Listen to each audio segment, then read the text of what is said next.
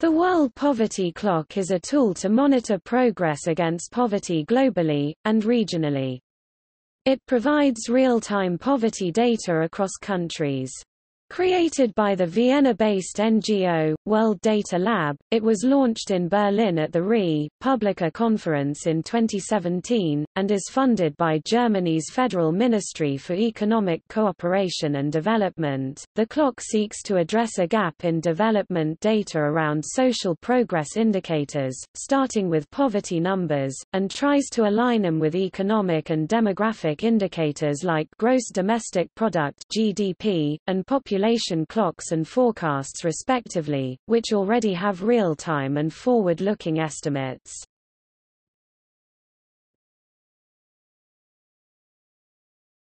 Topic: Methodology.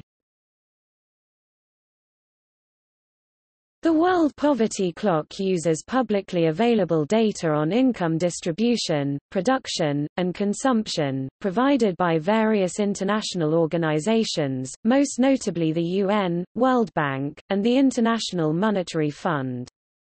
These organizations compile data provided to them by governments in each country. In a few cases, governments fail to provide data. The World Poverty Clock uses models to estimate poverty in these countries, covering 99.7% of the world's population.